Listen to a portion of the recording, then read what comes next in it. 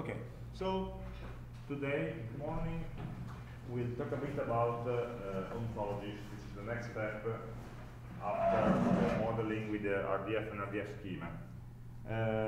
If you want, while I'm talking, okay, you may start in the background to install Protégé, which we will be using for the examples and for this class and for the next one, which is let's say the main or the most important or probably the only editor for ontologies that's available there. It's a project developed since many years by Stanford University with say global funding all over the world. There are other ontology editors that are commercial, but this one is more than good enough for us.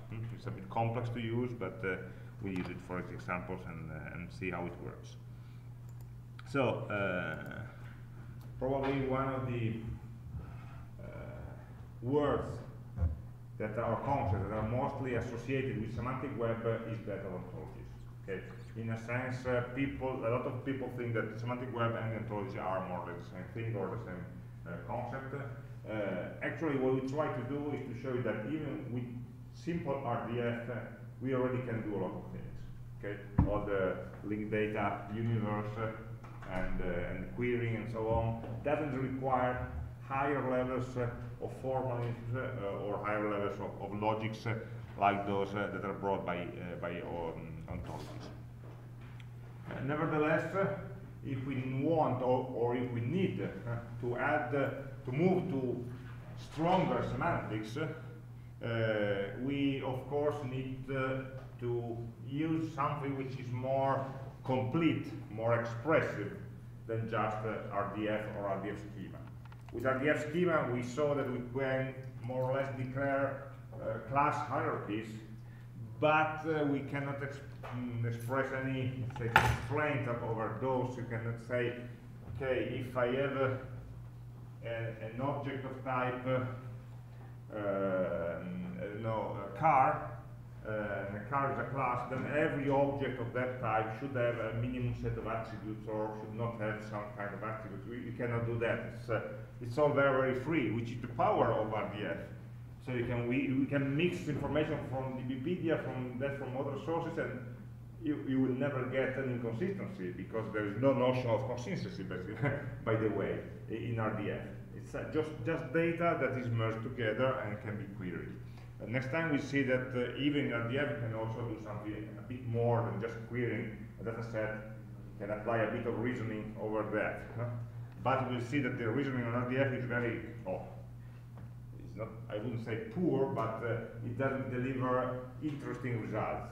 Why when we move to higher level semantics, of course there's a larger effort in modeling information.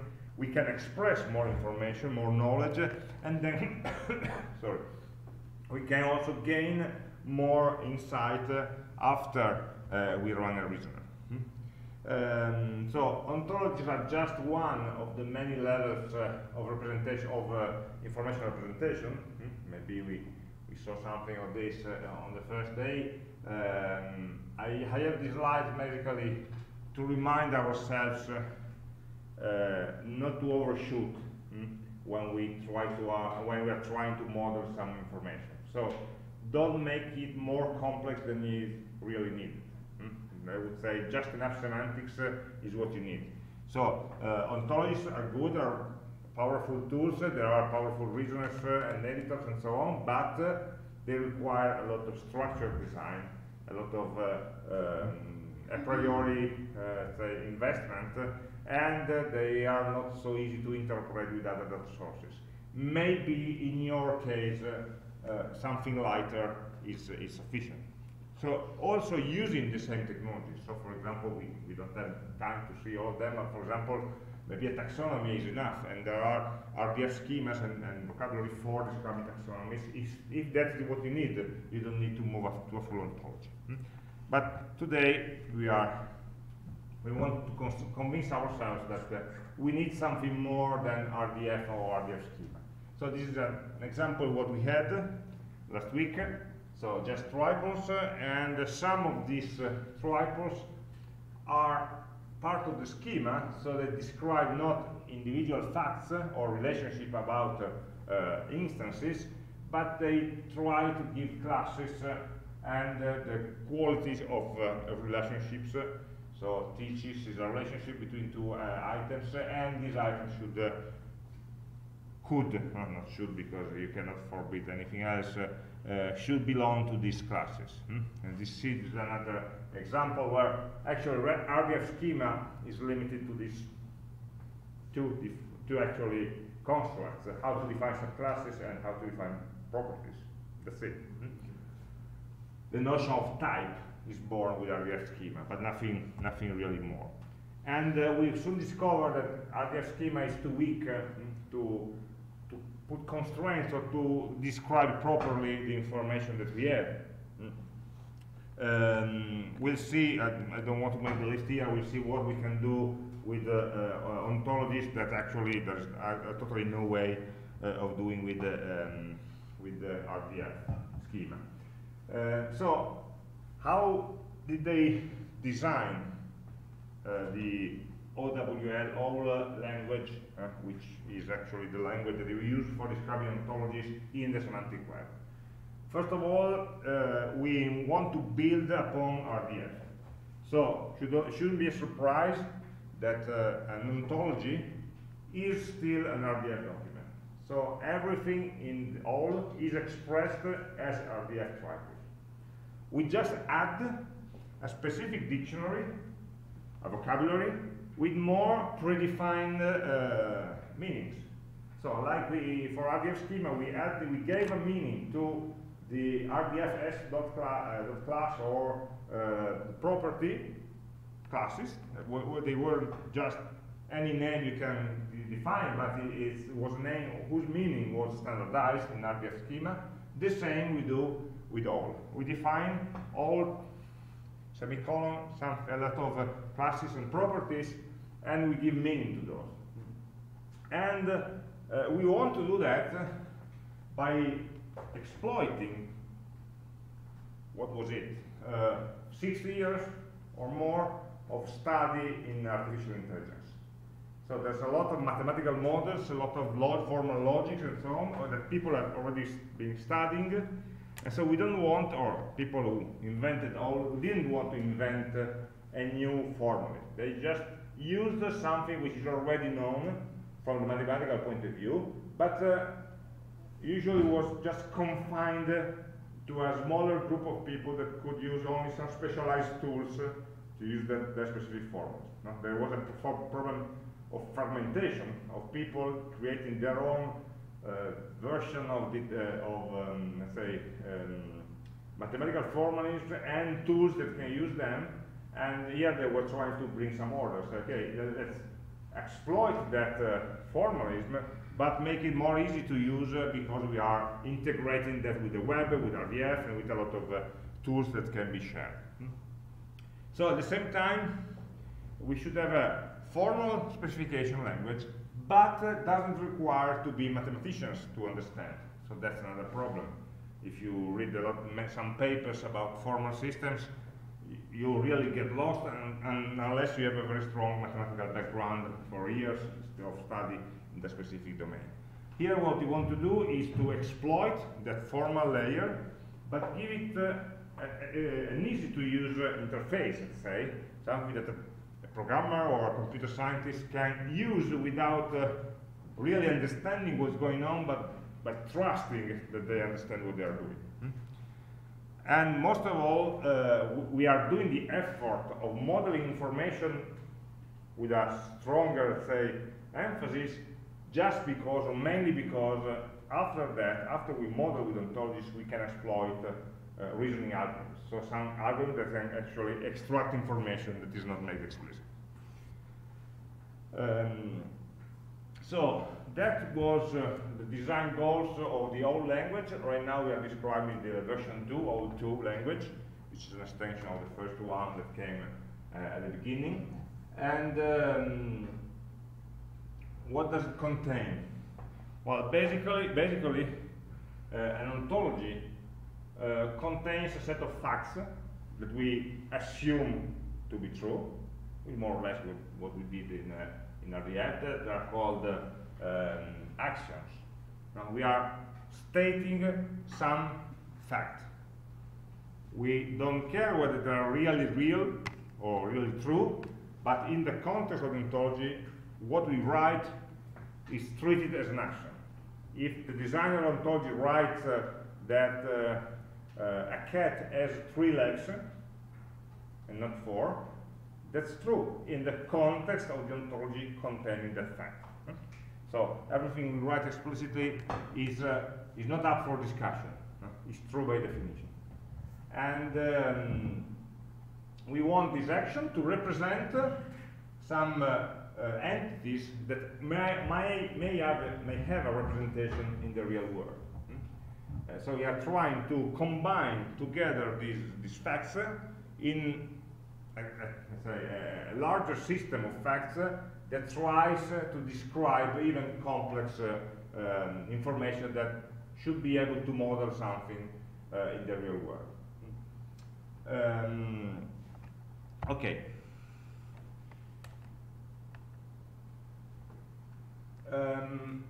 We must, clarify what's the truth level, let's say, that we can assume from an ontology.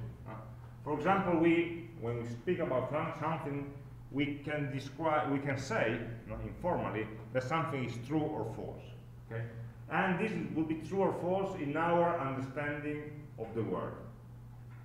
Okay, so if I say that this room is very large, probably it's a false statement. Okay, unless you live all of your life in a coffin or something like that.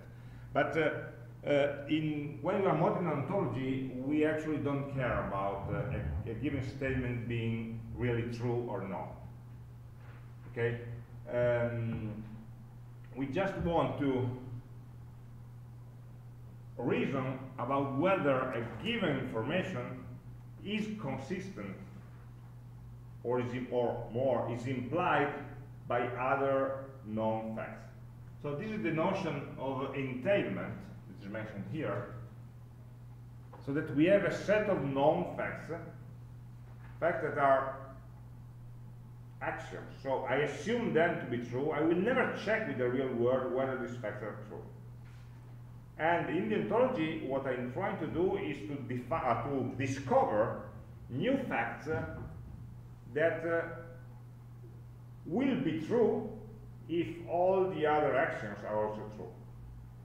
So we have a notion of truth which is conditioned by the information that we put into the ontology. So I can create totally imaginary world where nothing is real or real in the sense of the real world, but is nevertheless totally consistent. We start from some initial statements, we treat them as true by definition, and we try to check which other new statements can be deduced, inferred. The word here is entailed, which is a very strange word, from the existing one. So actually, if you have an ontology which already describes some information, and a new fact, it may happen that this new fact is consistent with the previous ones. So it can be added without creating logical inconsistencies inside the given facts. It doesn't contradict any known information. So if I'm saying that all cats have 3 legs, which is not true in the human sense, but is perfectly valid inside an ontology, well, it would be inconsistent to say that, for example, chicken are cats, because a chicken has 2 legs. It wouldn't be strange in general to say that a chicken is a cat in an ontology. I wouldn't do that because maybe it would make the ontology useless for interpreting the real world. But it can be. Unless I already say that all cats have 3 legs and all chickens have 2. So at that point, a chicken cannot be a cat, because there is a conflict with other information that they have about chicken and other information that they have about cats. Of course, we try to model something useful or something real, okay? But this is just to make the point that we are talking about formal reasoning. Facts that can be fit together in a given imaginary word, or cannot be fit together because actually they are saying contrasting information, okay? Okay, so what are the ingredients, the components that we use to create an ontology?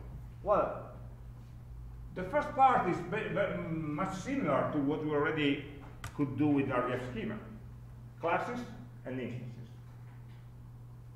So we have defined classes of objects and individual instances inside an ontology. By the way, there is a much stronger separation between classes and instances, you know, in all, rather than in RDF. In RDF, a class could also be an instance for another relationship. In all, this is forbidden.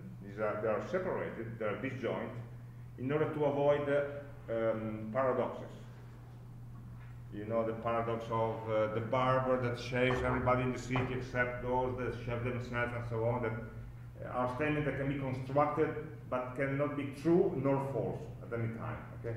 Because they are outside the rule of simple logic. And all that was constructed, most of it at least, to forbid you from creating these kind of statements. And then we have properties. Properties again are like in RDF, they are linked to different nodes. We have two types of properties. Here they call them object properties and data type properties, depending on the range of the property. So a property always applies to a node, and on the other hand, so the range, the destination of the property may be an object, could be a class or an instance, or maybe simple data, literals.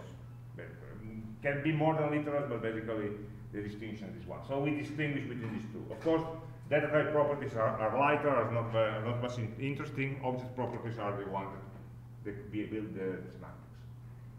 And adding information always means removing possibilities. Adding more information means adding some constraints. I know that cats have 3 legs, so I'm removing the possibility of a cat with 4 legs, with 5 legs, with 27 legs. Okay, we are in an open world. Okay, so initially everything is possible. Everything is possible. If I have some information about the world, I will state what is impossible. A lot of many things that are not allowed, not possible in this world. And so I'm creating, I'm shaping the world by taking away what is not real, okay, in many types. So that's why actually the semantic information comes into the form of restrictions. Forbidding something means adding more rules about how objects can interact with each other. And so in a way, it's providing more information. So it's a bit strange way of thinking. Usually we think that for giving information we give more. Actually, every bit of information that we give reduces the number of possibilities of possible instances of these ontologies. Okay, so these are the basic annotation just for software engineering, let's say, stuff. But they're not part of, really, of the semantic model. So these are the key concepts. And these were put together by distilling, let's say, several formal models that more or less they all use the same concept, even if they call them in different ways. So we will see that there is still a shift of terminology, while the same concept is called in different ways because it came historically from different sources. You see that all comes from the synthesis of many other ontology languages that were pre-existing here, XOL, SHUL, ML, OIL, and so on, and they were put together and subsumed in the standard OWL. So there's a bit of each of those into our ontology language. Okay, with that, just to see the timeline here, it was first, let's say, published officially in 2004 and was revised in 2009. So it's an historically sound language. It doesn't have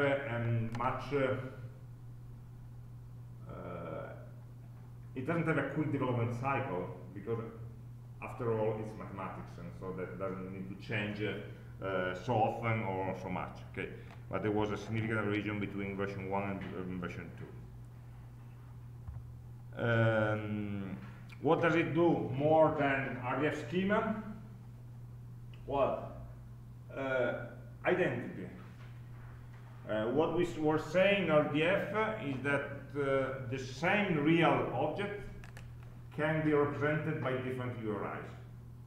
So the URI about me, I could choose one URI, one identifier. You could choose a different identifier, but you were also trying to refer to me.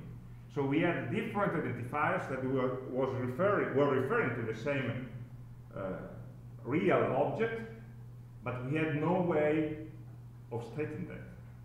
So in RDF, when you see two different identifiers, you always ask yourself, do they refer to the same person, or say person, entity, object, or not? You never know. Okay? In all, you can explicitly say these two refer actually, they are the same. There's a concept called same as, or they are different. So I tell you that they are different. So you are not allowed to treat them the same. Or I tell you that these two are the same. Again, just to link to the previous thought, if I tell you some more information, these two identifiers are the same. Well, they are not the same identifier, they refer to the same object. We are deleting from our word all the possibilities where these two identifiers refer to different objects. Okay, we are adding constraints, removing possibilities means adding information. And this is for instances, same or different, or for classes. These two classes are equivalent. So if I'm calling something, I don't know, a school, and something else, a college, for example, well, it may happen that these two names came from different ontologies, made from different people, but they actually refer to the same concept. So we can say that these two classes are equivalent. Equivalent classes, we say that means that they have the same members, the same instances. Okay? And which may have very strong, let's say, consequences. And classes are generators of objects, like in object-oriented programming. They are also container of objects, like in set theory. They are also rules for, a class is a rule for detecting or for deciding which objects belong to that class or not, like in logics. In logic, when you write a logic proposition, you are writing a statement that may be true or false, and you have an object, and say, okay, does the object satisfy this logical property? Like an equation.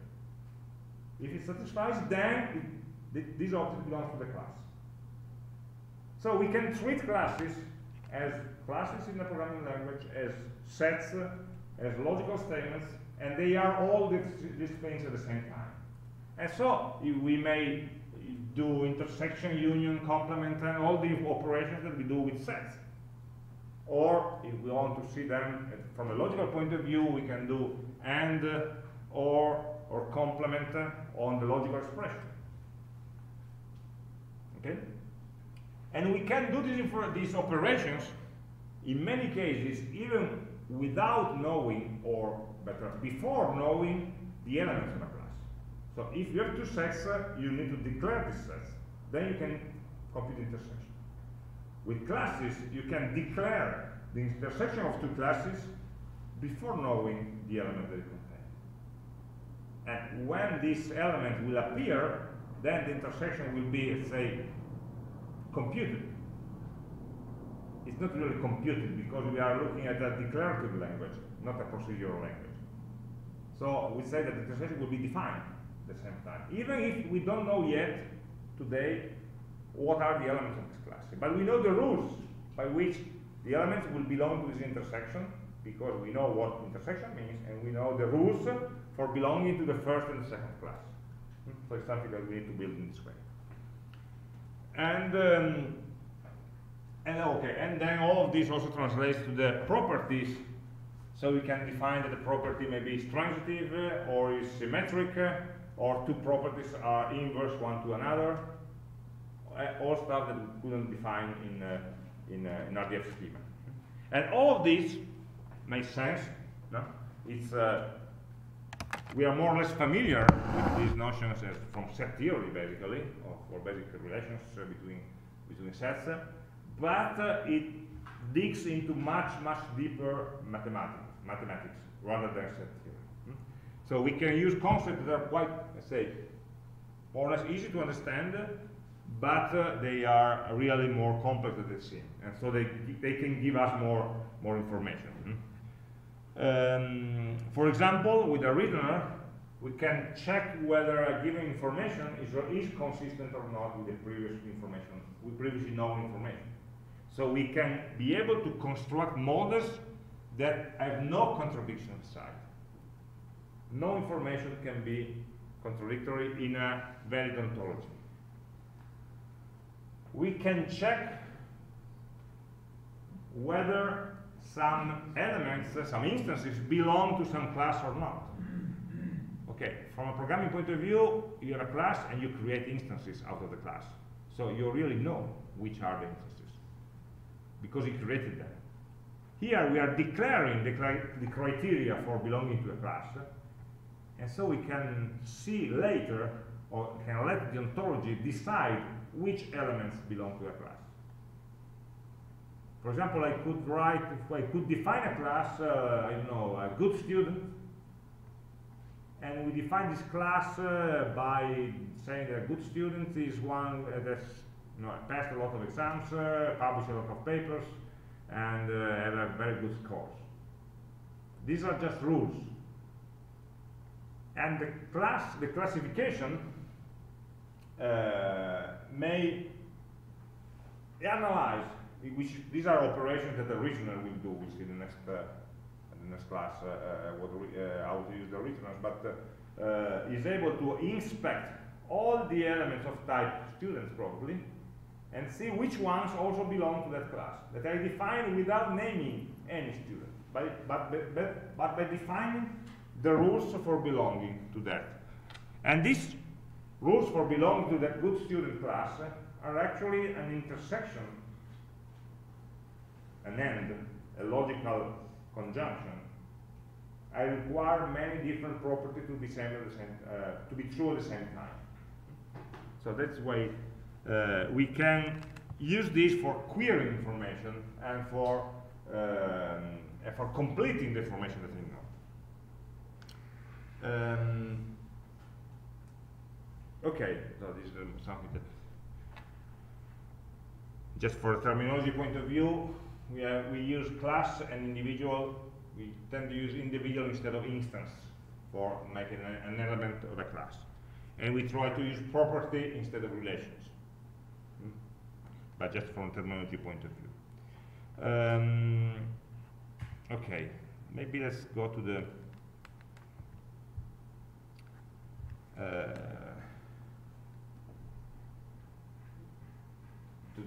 actually behavior of the language. So first of all, let's always remember that in the semantic web we always have the open word assumption, which basically can be said as the truth of a statement is independent of whether it's known or not. So something may be true, but we still don't know it. Somebody else may have this information, but we don't have that. So it's always possible that some new true information would be added. So if something is either true or not known, not yet known. Nothing can ever be false. And so new information always adds up to existing information. Even if this new information is contradictory, so if I add this piece of information, everything will collapse, or my model will collapse. Okay, but I don't have any way, and so I try not to add that. I would have having an inconsistent logical model forbids me to doing any kind of reasoning, any kind of queries, because from false everything follows. So we are again throwing away all the information, but we can never remove information in an ontology. Again, all borders from RDF, the possibility of having different names, different identifiers to refer to the same concept, or the same object, or to the same individual. We cannot assume that different identifiers represent different individuals unless we specify it later. Okay, we start with this assumption, it's the same as RDF. And this applies both to individuals, where it's easier to understand, but also to classes. And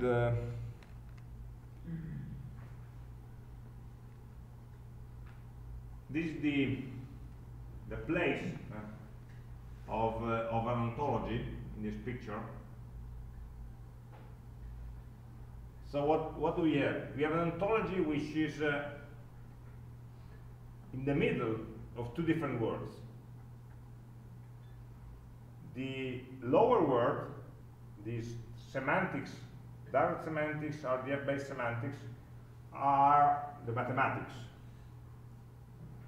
Here we have an ontology that can be translated into a set of logical equations in a given logic formalism, which is mainly description logic, and everything can be proven down there.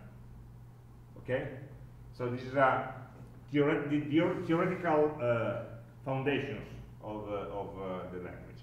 And on top of that, we have all the tools that can read and write and modify these ontologies. And the ontology actually is an RDF graph with special properties that structure the information in the form of an ontology, using a specific vocabulary. So we are working, let's say, as knowledge engineers on top of that, but we know that everything we write, every triple we write, really has a meaning. We are writing equations down there, okay, even if we don't understand them.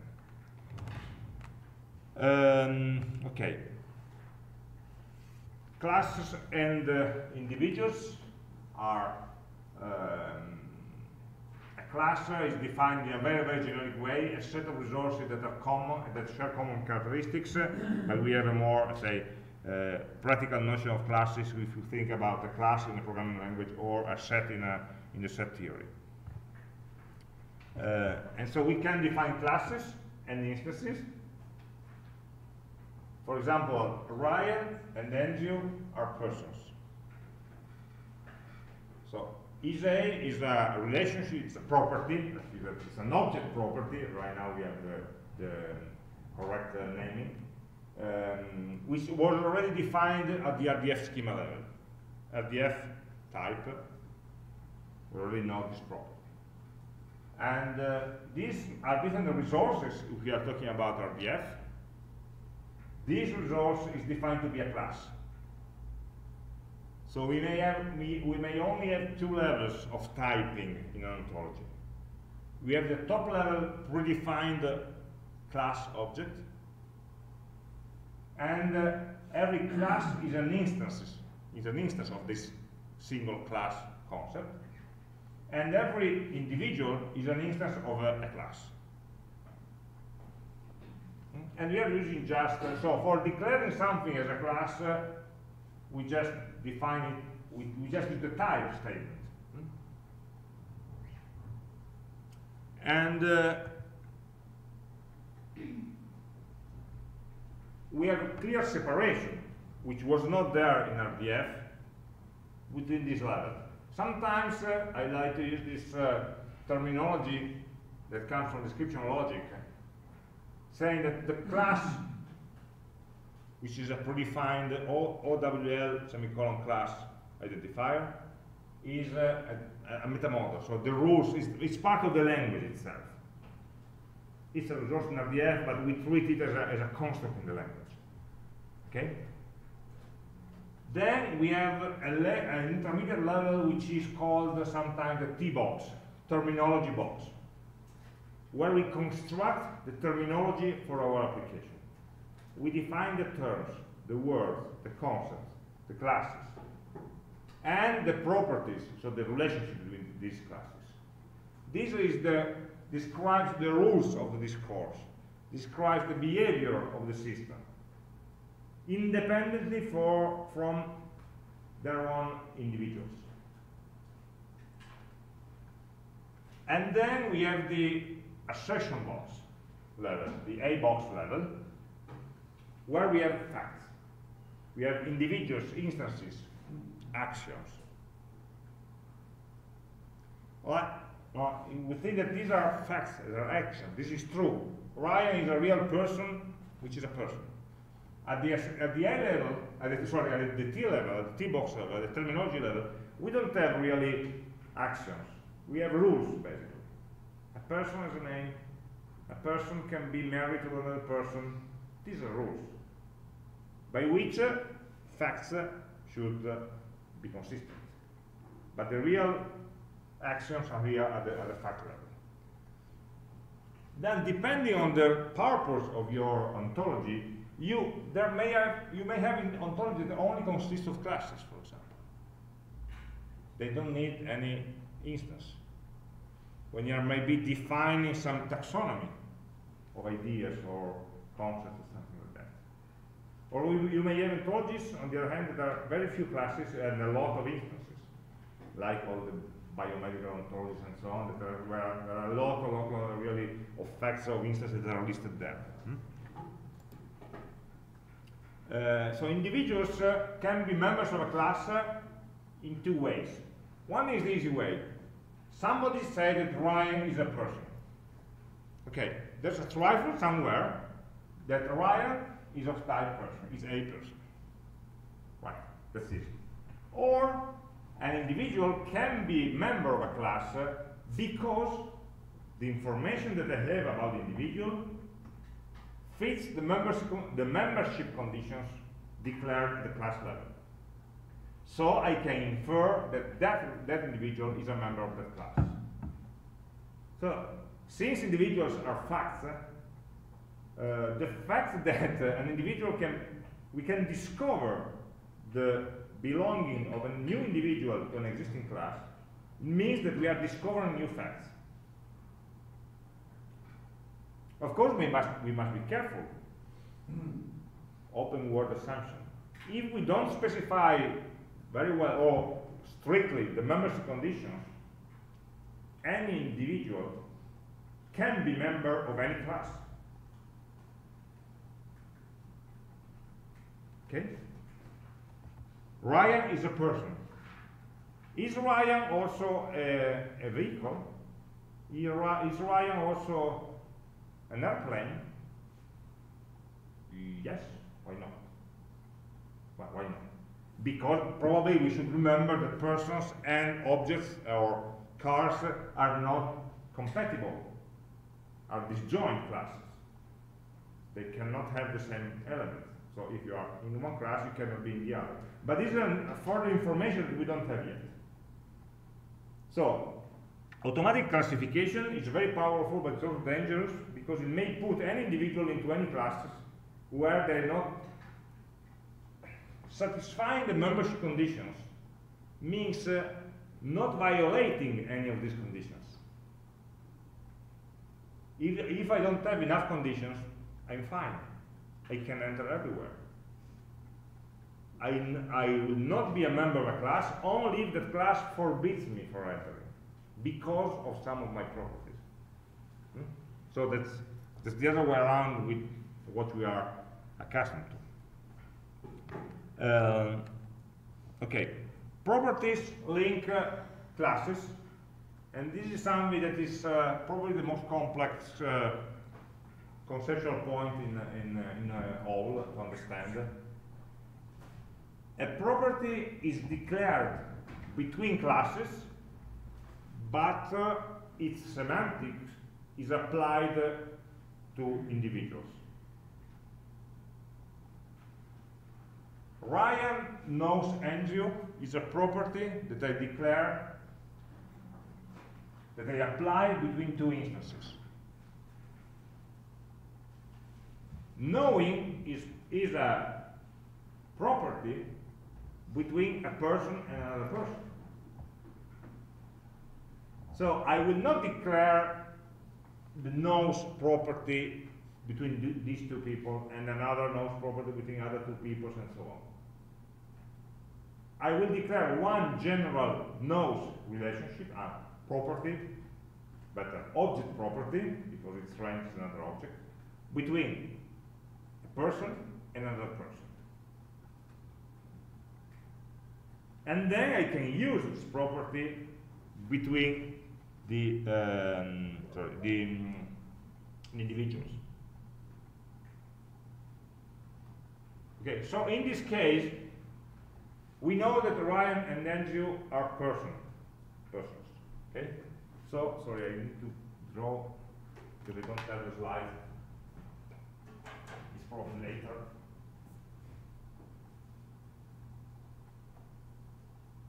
What we say is that we have a person that has two properties. One property is knows, and another property is name.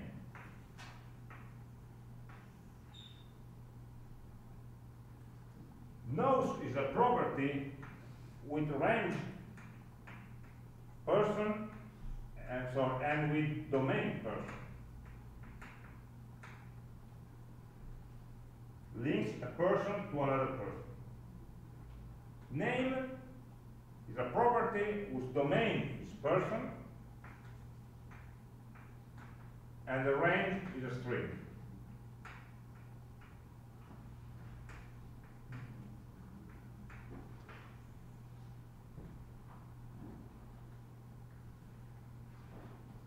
These knows and name are properties.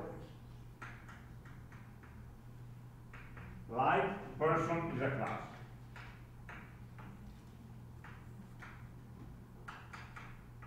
Person is a class, knows is a property, name is a property. This is the T-box, the declarative part.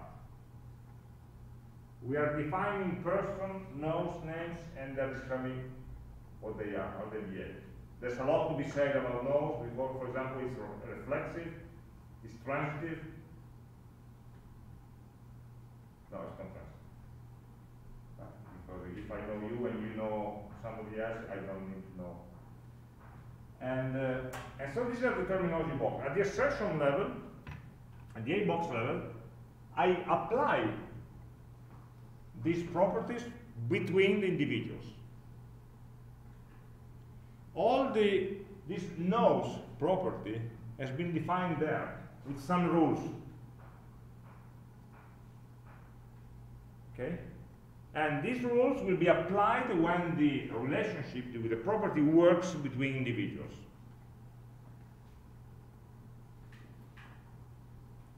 The rule will always be applied to one individual of the domain and one individual of the range of the relationship. Okay, we must have this clear when we talk about relationship, about cardinalities, about existence, and so on. So just keep this in mind. Well, we don't care about the syntax for the moment. So, what are the ingredients of an ontology? Well, first of all, an ontology, well, as a declaration, as a name.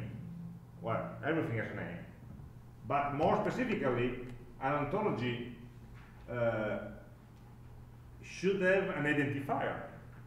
An ontology is a document in the semantic web and we should be able to refer to this ontology. We can create one while we go, okay? So, for example, we can fire up protege here.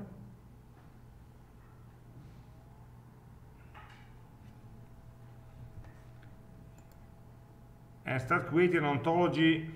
We'll try to make maybe a very simple one describing students, courses, universities, and so on, which is we are very familiar with this concept, okay? Instead of cats and so protege should be starting sooner than later.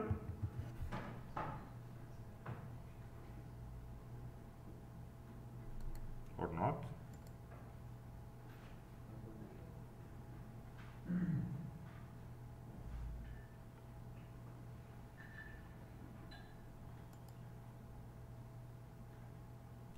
Yes, it's doing something.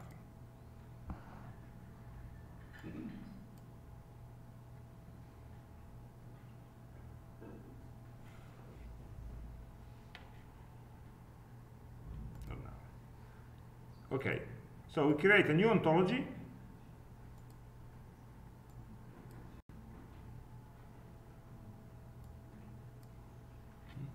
And it tries to give an identifier for me. You say that there, semantic web.org /Fulvio/ontologies/untitled ontology 14. Everything on the semantic web must have an identifier. So I can choose one, I can change it. I can change it here if I want. So for example, would be university ontology. Something like that. This is active ontology, is the header of the ontology. The metadata about the ontology itself. The authors and the date, the creation date, and something like that. It's all part of this annotation so that we can add to an ontology definition, comment defined by, prior version, and so on. So linking this ontology to other ontologies, to their authors, and so on. We don't care about that for the moment until we publish that. There is also a notion of importing other ontologies. So in your ontology, you can import another ontology. That means that you are trusting that everything that is defined there, in their world, let's say in their model, will be also be treated as true in your model. So it's a way of referring to other ontologies that may be all over the internet. You have the address. So we fetch them and include the facts from outside into your ontology. So you don't have to redefine everything if there's already something for you. Okay, then let's do this one. Okay, so you can define the ontology and import other ontologies if you want, but not for the moment. Okay, this is an example of annotation. So, but well, that's the metadata. Let's not spend too much time about trivial things. Then we have the core of ontologies are classes.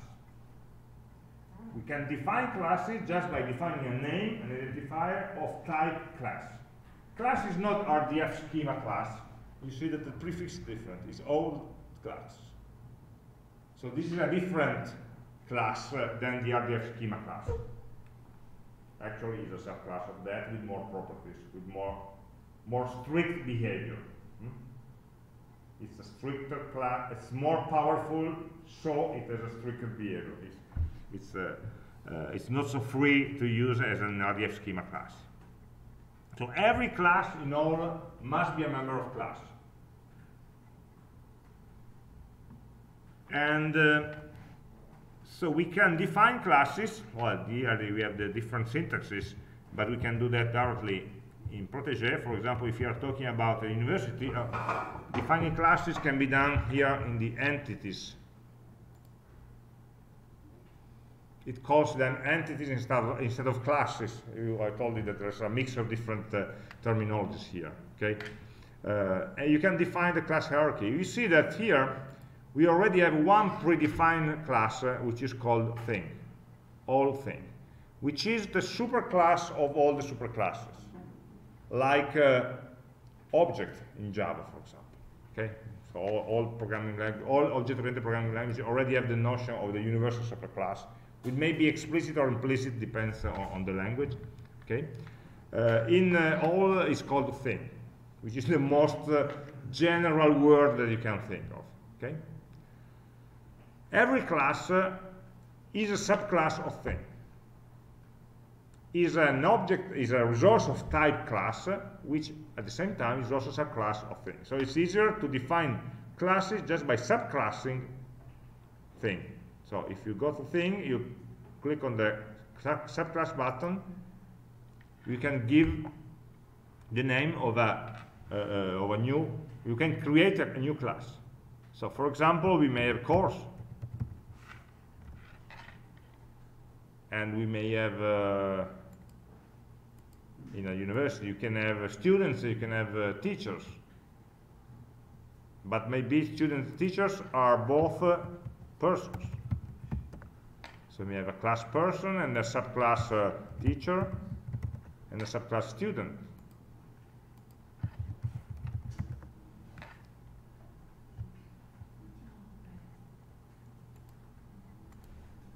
So in our word, we are describing, we are defining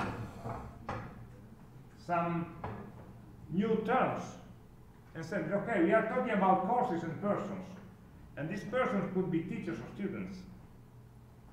Right now, we just gave name, but we didn't give any rule yet. Well, at least one rule is given, that every student is also a person, and every teacher is also a person. But it may be that a person is both a student and a teacher. This is what happens when you are doing a PhD. You can be a student, but at the same time, you are teaching some other courses. It's not forbidden here. These two subclasses are not disjoint, unless I will say so. Well, what's uncomfortable is that maybe also a course and a person could be the same individual. And in the real world, it's not possible that a course is a student. No, they're not the same. We should be able to express that, but not yet. So we can create classes in this way, and every time we define a class in the mathematical world which is behind our feet, there's automatically a set of individuals which are not born yet, but are already part of this class. So when we talk about the class extension, it means the extension in terms of extensional compared to intentional. You can have information described in a logical way with a set of statements that describe the logical properties. This is an intentional description. An extensional description is a list of the elements that satisfy the property or that belong to that class. All puts these two representations together, and every time we define something, we are defining logical statements here. Subclasses are logical statements.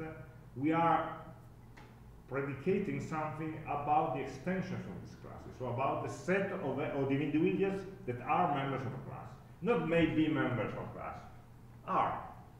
Because from the logical point of view, we still don't have any individuals, but potentially, we are in the open world assumption, there may be billions of individuals that are already members of these classes, because they are not violating any constraint of this class. Okay, so in a way, we are already talking about billions of people, billions of courses that are belonging to this class. We don't know that yet, but they already belong. Of course, what we want to have a bit more control about the extensions of our classes. Okay, so we'll put some rules, but we cannot prevent that. And from the logical point of view, everything we are doing at the same time to the explicit members of the classes, so the courses we are going to list, and to all the implicit, not yet known members of the class. Okay. So, in order to have a control over, to be able to shape these extensions of the class, otherwise every class will extend over the whole universe. No, we want to shape this extension. And for shaping that, we can add restrictions. We already saw one type of restriction, which is the subclass. But there are also other types of restrictions. Subclassing is easy. We say that one class is a subclass of another if the element of the extension, the elements of the subclass, is a subset of the elements of a parent class. Which is also to say that the logical conditions for belonging to the subclass are stricter than the logical condition for belonging to the superclass. I have more conditions to meet. Everyone can be a person, but only somebody can be a student. There are more conditions to that. For example, paying the taxes to the university. And let's not confuse subclasses with individuals, of course. A subclass is still a class, so it still represents a billion of possible individuals. An individual is one resource which belongs to the class. In ontologies, these two levels are always totally separated. By the way, we already saw that thing class, there's also a nothing class, which is an implicit subclass of every class we define. Is a class that whose is so much a subclass that the conditions for belonging are so much stricter that nothing can belong there. Okay, we have a thing that contains everything, and as we go down in specializing the classes, we restrict the extensions until we find a void extension there. So every class will always live between these two. And other restrictions are properties. We can define over a class a set of properties that not the class, but its individuals should possess. Okay? Object properties or data type properties, the domain in both cases are the classes, and what changes are the range that is another class or a literal. For example, in our ontology,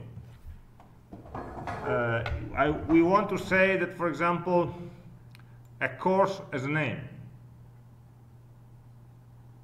and a person also has a name. So having a name is a property, is a data type property, because the name is a literal, it's a string, right? Is the property name, or do we think that the property name of a person is the same as the name of a course? In other words, should I define one property name and apply it to both person and course, or should I define a person name and a course name as two different properties? It's not easy.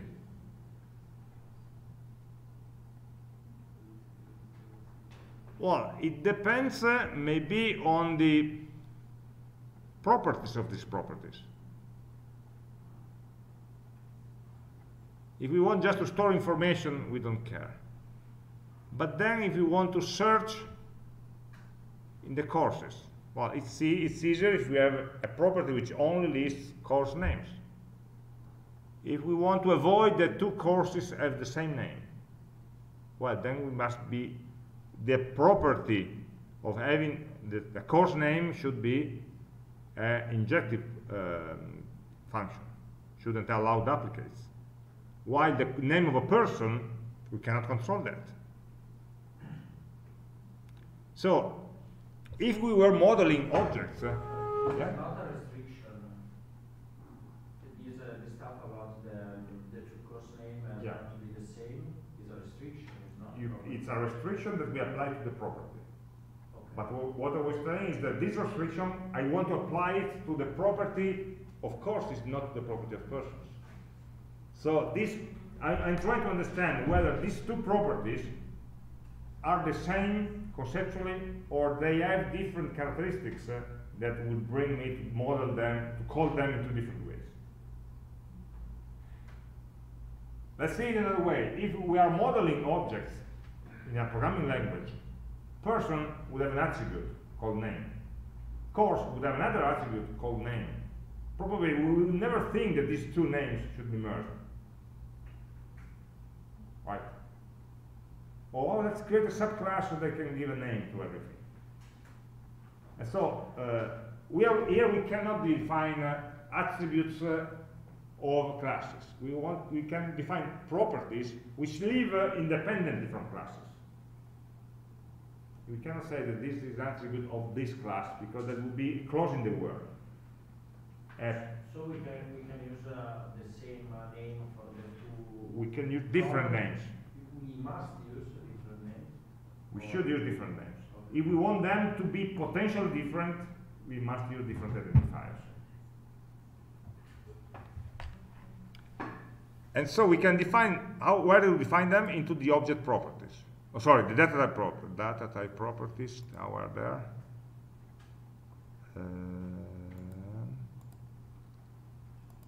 The tabs, data properties. Where?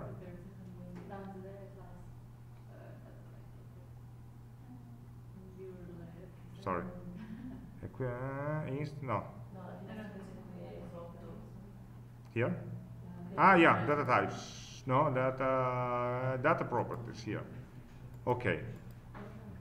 Okay. Otherwise, there's you can create new tabs especially for that. I was looking for it here. So here is the same story. We have a top data property, which is a general data property, and we define a specific data property for course names.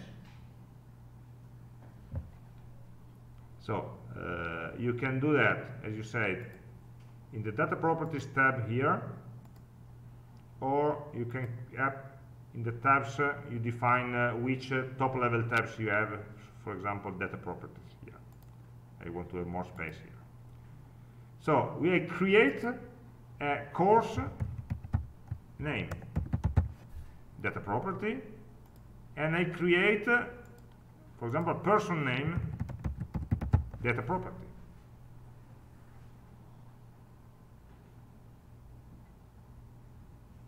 They start as separate. If we want to merge them later, we are always in time. We just need to say that they are the same class or the same property. We cannot split them afterwards. Okay, so it's always better to start with different identifiers and then merging them. It's easy, not the other way around. So a course name is a property, and a property is a data property for which we can define the domain and the range. You see that the wording here is not domain but domains, plural, and not a range but ranges. So we can define a domain as the intersection of different other domains, and the range as the intersection, the union of different other ranges. Because anybody can later come and add a new range statement or a new domain statement to an existing property. So we are not bound to one. Right now we start for one. So course name is a data property that will apply to course. And the range of this data property is just a string.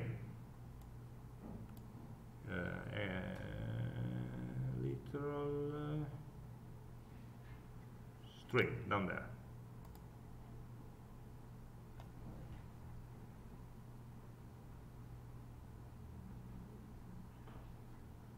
Course name, domain, course, range, string.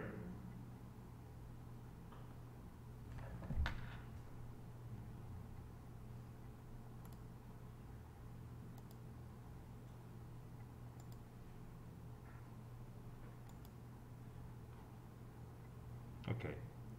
Then we can do the same for person name. So we have other data property for person name. We define the domain, which is a person, and so we'll include all students and teachers, and the range will be again a string.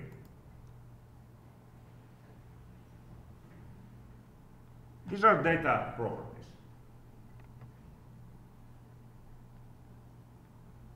Attaching some data type information to a given instance of a class. We haven't yet created an instance, okay, for the moment. Then we have object properties.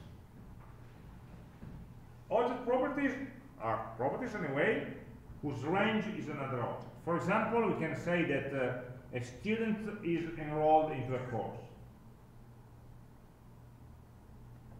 Okay? So we create an object property, enrolled in. Or has students. We can say these are two different properties. Okay, it's easy because we can list more than once and then complete them.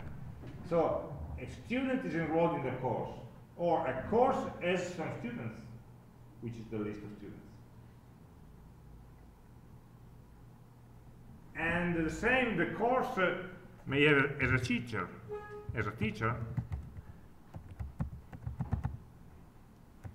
while the teacher teaches a course. These are, for example, the relationship that we can have between courses and teachers and students.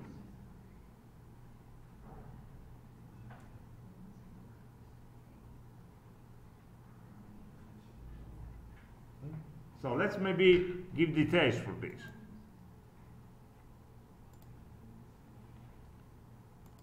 We define 4 different properties which are all independent, but in some way they are linked to each other. So, enrolled in is the easiest one. A student is enrolled into a course. So we should specify the domain of the property to be students, the range of the property to be course. So domain, student, and the range is course.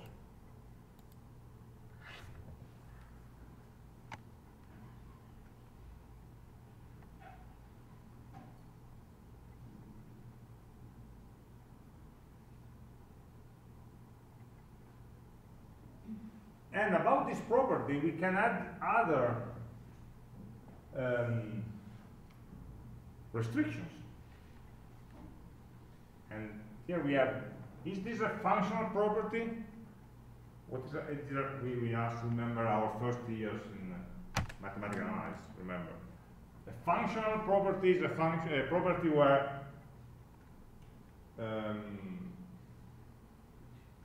it's a function. So different, for every x there is only a y. For every instance in the domain, for every individual domain, it may be associated only to one, or at most to one, individual in the course.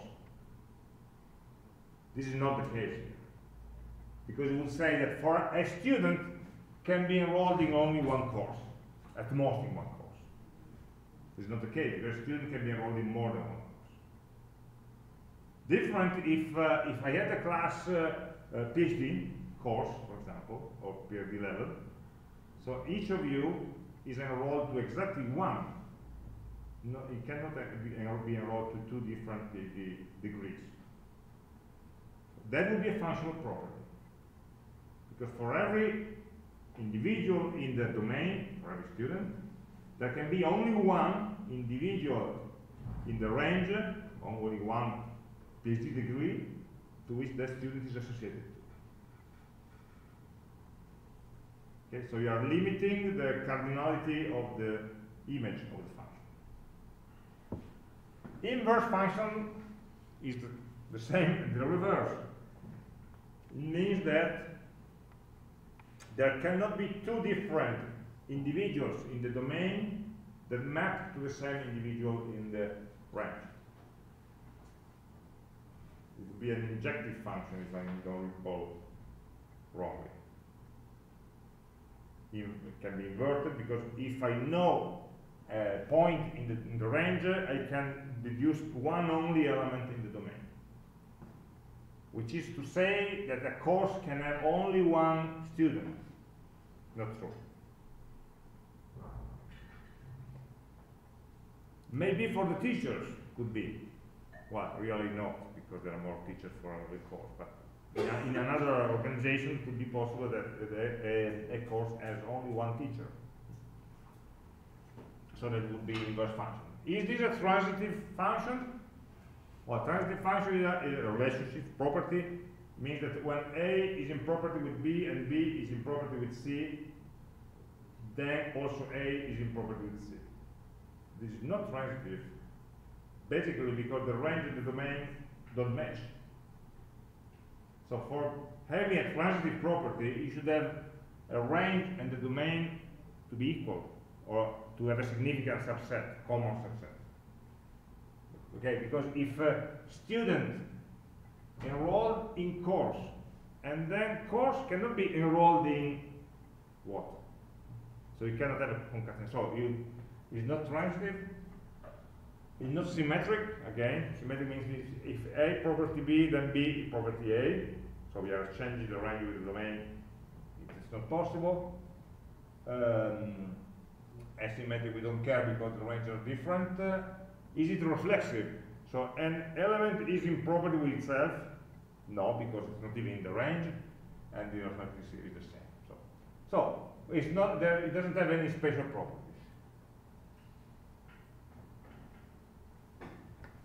What we can say, but at the same time,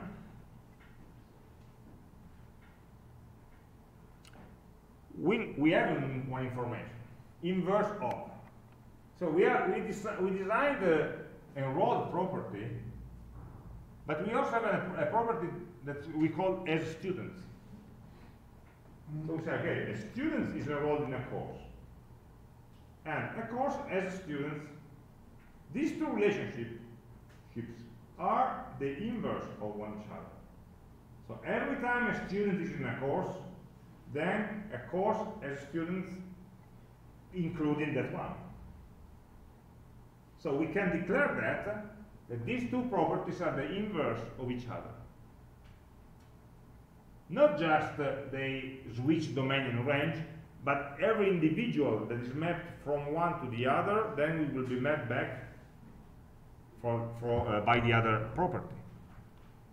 Inverse of as students. So this is everything we know about enrolled. We can go and say something about as students. And you see that if we go to as students, it already knows that it's the inverse of enrolled. And being the inverse of enrolled, in a way, you should also be aware of the domain. Well, the domain of the inverse property is the range of the first property. And the range of the inverse is the domain of the direct one.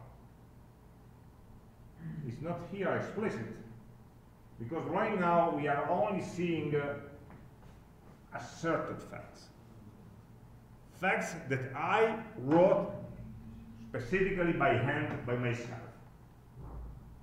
There are a lot of other facts that can be deduced easily by applying a reasoner to this model. We don't know what a reasoner is, so we must wait for that. But we see that there could be other facts that come up when we will move, when we start a reasoner. It's not started yet, not even installed. It says that the reasoner down here is not shown, so it's not started, so we don't have this information. But when we will attach a reasoner to our ontology, then we will see, we choose to see not just the asserted facts, but also the inferred one. Those that are true because I asserted a set of things and there's a logical consequence to the things that results in a new fact being discovered. Not for the moment. So for the moment you see that this is stupid, yet just an editor. It just records what I write. And the same, I can add them. So what's that? As students, course, as students, range, student.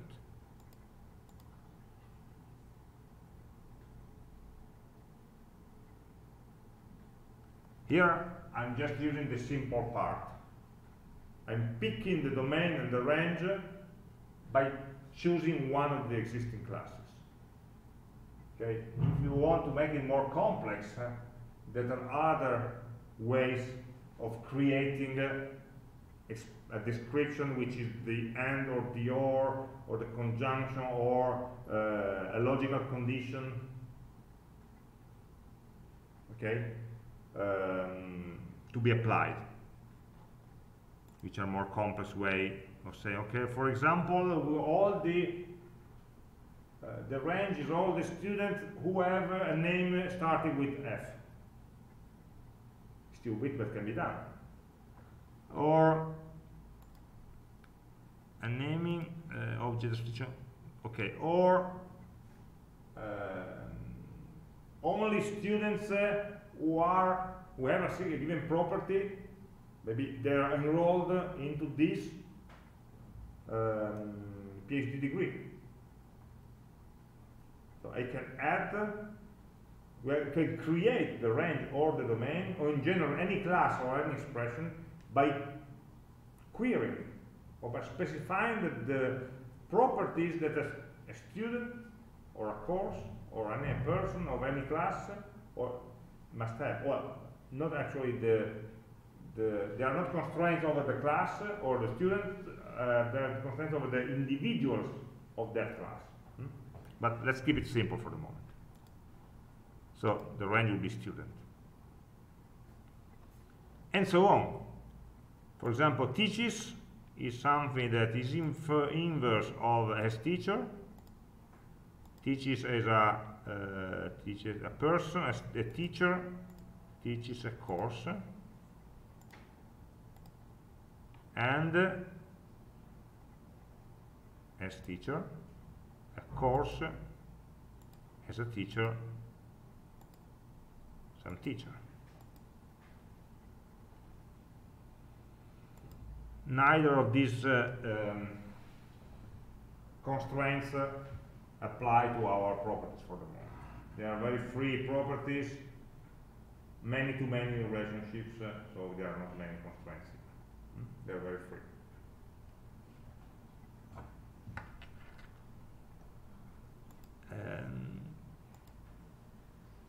Okay.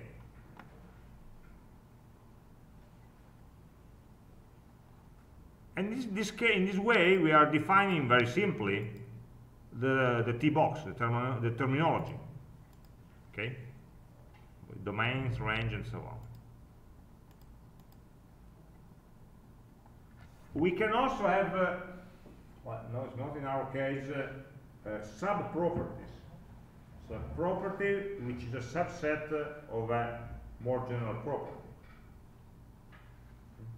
For example,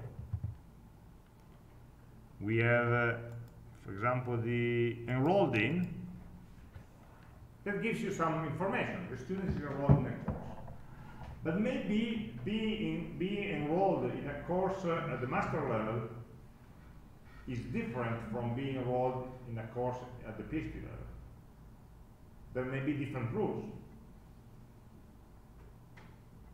So we can imagine that this enrolled in property could have two different sub-properties. Enrolled in master, enrolled in PhD course. And we can add different restrictions on the domain, on the range. Maybe we can have only some PhD courses, PhD course, or a master course.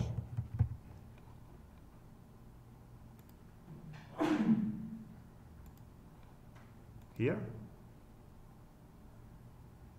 And we can say that if you are enrolled in a master course, being enrolled in a master course constrains the range of the property. So I took course and I made two subclasses, PhD course and MS course, master course.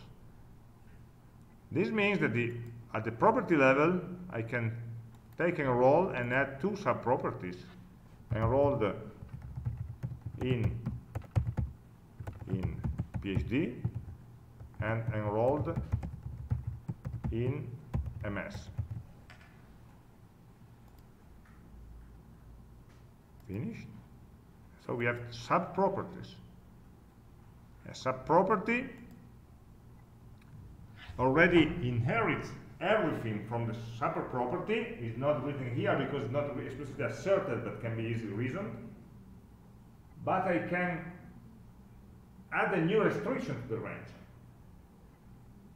So a student is enrolled in a course, but a student is enrolled in PhD to a PhD course. Not any course, but a PhD course, for example, range. So it's more limited to PhD course, for example. So we are specializing, we have a more specialized version of it being enrolled.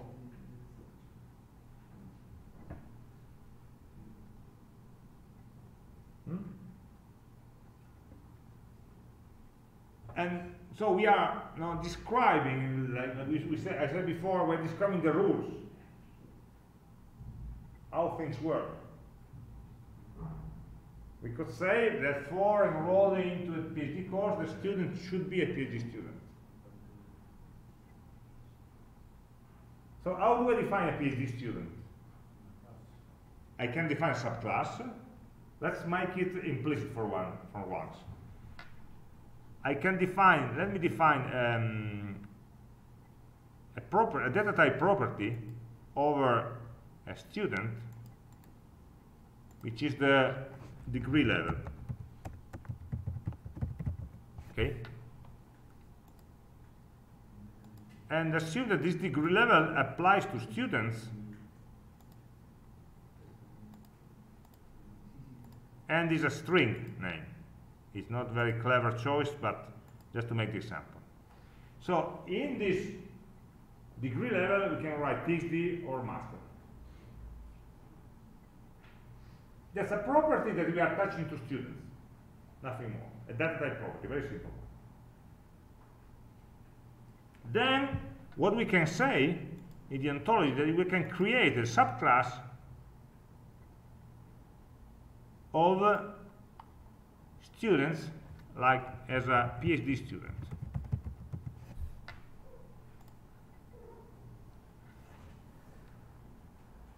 What is the rule for being PhD students? Of course, you must be a student, subclass. But also, you must have a data, the property degree level of your individual should be PhD. So we are defining that a PhD student is a subclass of student, not any subclass of student, but subclass of student where the students, the individuals of the student class, have a degree equal to PhD. So I make it the intersection of two different domains. The domain of all the students and the domain of all the individuals, they should be probably students, who have a degree equal to PhD. So I create a subclass of intersection with a data restriction in this case. I only want those individuals whose degree level is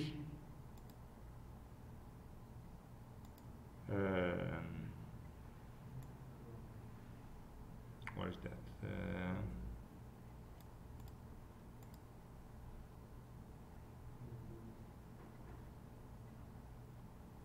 In this case, we say it has a degree level attribute.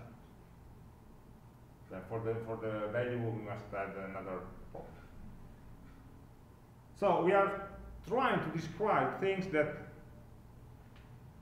we come back to this sum attribute. We can describe classes that will contain individuals based on some rules, and not just based on the explicit assertions.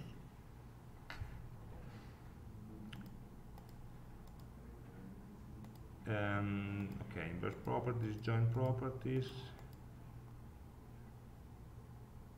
This is something that we already saw in the example. Let's go to individuals.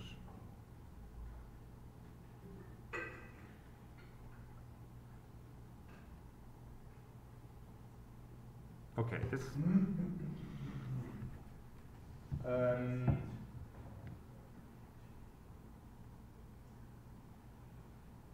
so properties. Okay, the two main restrictions of a property are the range and the domain. But as we saw, we can define more object type, object restriction, and data restriction, and so on. And this can be of different types. So this makes the relationship smaller. Okay, can be applied to a lower number of elements. And this is basically applying the quantifiers, so the for all or exist quantifiers to the relationship. So, for example,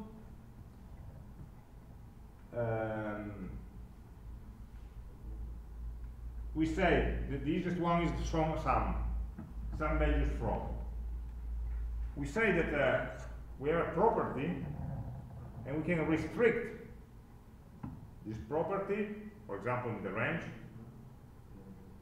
to individuals who have at least one relationship with.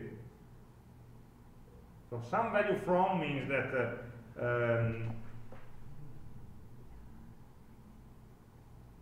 you are an active student. I could define a class of active students if you are enrolled in at least one course. So I'm restricting the class of students based on a property on how the individuals of that class, on whether the individuals of the class have or don't have a relationship, a property of that type. So for example, an active student is a student who has some values from enrolled in. Or I can say that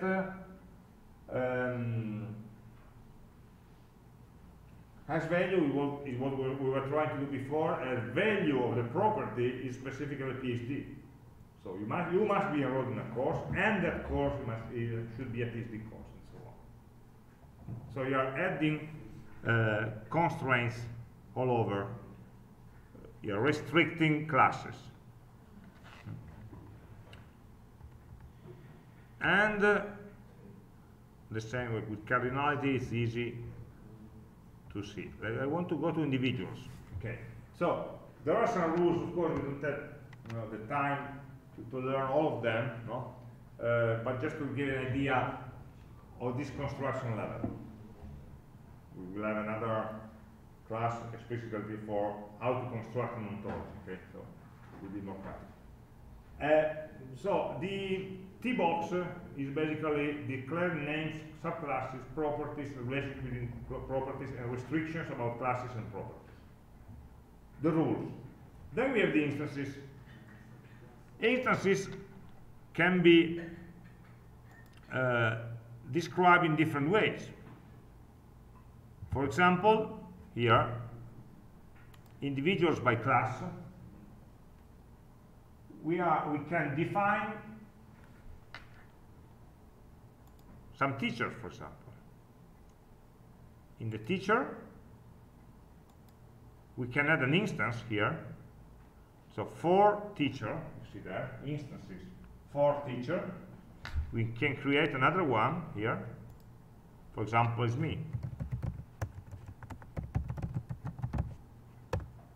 Or it can be Laura Farinetti. We are both teachers, for example, in general. So we see the instances of this class teacher. If we go to person, we don't see them. We know that teachers are persons, at least in this model, but it's not being inferred yet. If we go to the class teacher, we see all the instances of this class. And if we go to the class student, we can also have student 1, several instances, student 2, student 3, and so on.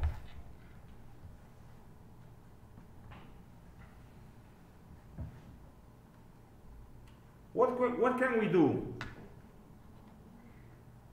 with individuals? Well, individuals may have, well, they belong to a class. In this case, I already positioned these individuals in some specific class. If I don't know where to put them, I could put them at the top level on thing, and then the reasoner will try to classify them in the proper place.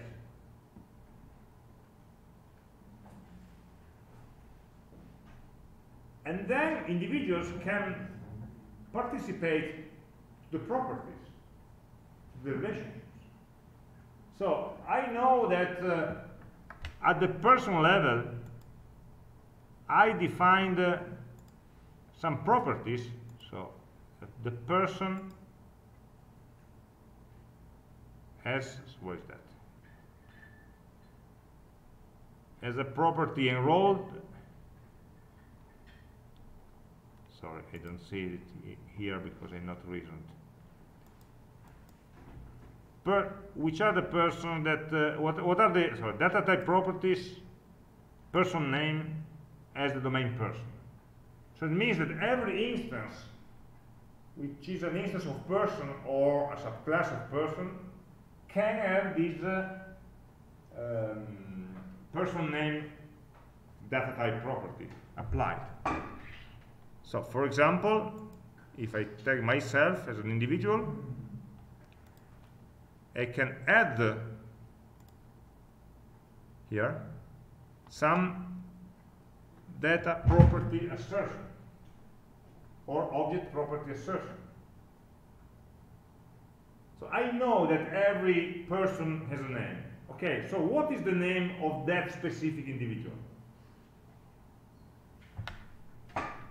And so this, again, I'm asserting that the person name of this individual is a string,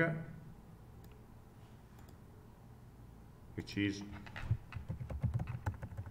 my name.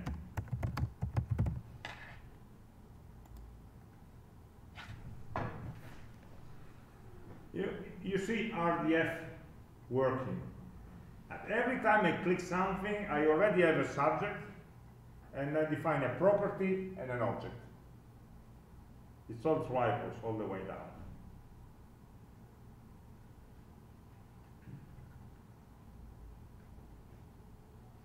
And every restriction that had been defined on the person name property will be checked on this instance when we run the reasoner. Right now we're just asserting facts. We don't know yet, until we reason the model, we don't know whether this is consistent or inconsistent, if you are making mistakes or not. And the same for the courses, for example. So I'm taking the instance of course, I must create a new instance, individuals.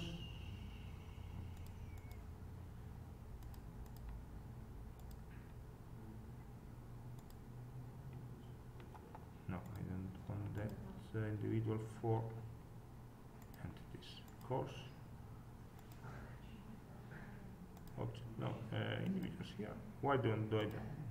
Today entities? I want to see the individual for course here. No, for Yeah, by class, sorry. The other type here. So course,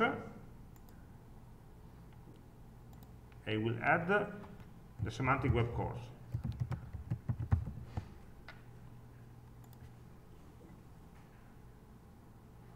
And this course will have a name also. For example, data property, course name, Semantic Web.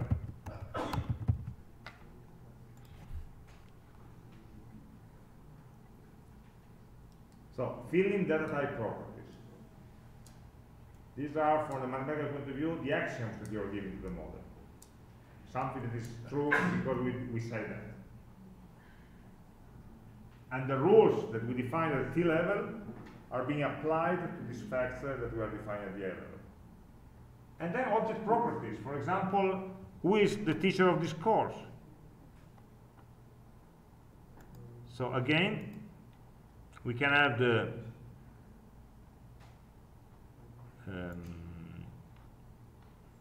this course, which is taught by a teacher. So this we ask us if I try to add an object property. He asks me about the property taught by, or what was the name? No, as teacher was called. As teacher, Fulvio Corno, for example. And then you may have more than one. As teacher, Laura Frenetti.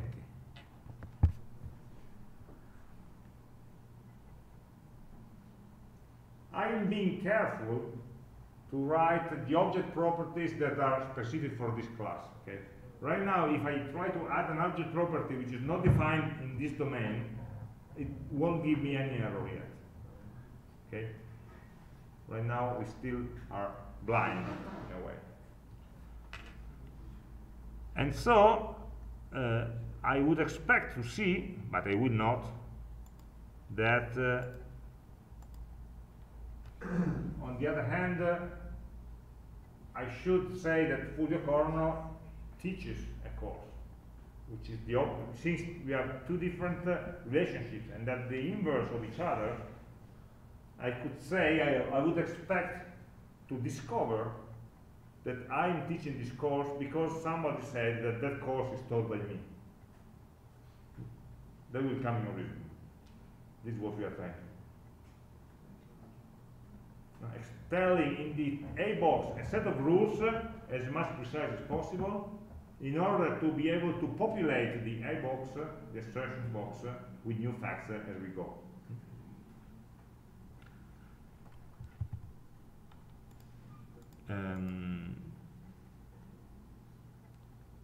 Okay, I don't want to be too boring on the syntax.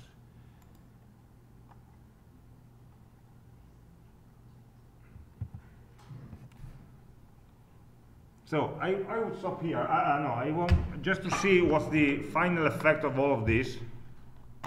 So we have been modeling stuff here, and sooner or later we can save it. And we can save in different formats. Artifact XML or Turtle, one of the many different formats. The default is XML, of course.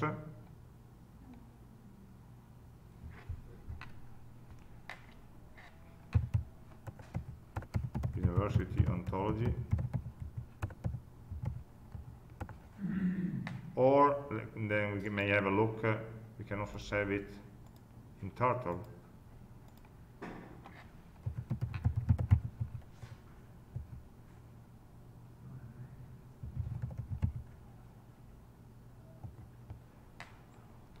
So we can have a look at the documents where I save it, just to see Where is that?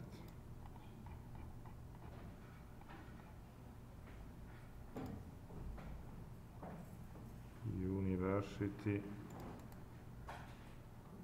in turtle format.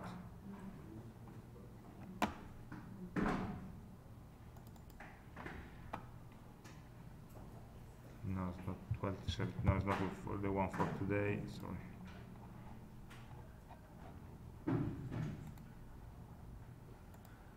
Okay. This is the result of the work we did today. It's an ontology. It imports a lot of namespaces, and it declares itself. I am identified with this URI, and I am an ontology. Then it declares object properties. This property is enrolled in, is an object property, a sub-property of top, of course. It's inverse of a student's domain range. Enrolled in master is a sub-property. Enrolled in PhD, again, a sub-property of enrolled with the range restricted as PhD course, and so on. As teacher, domain course, range teacher, inverse of teaches, and so on.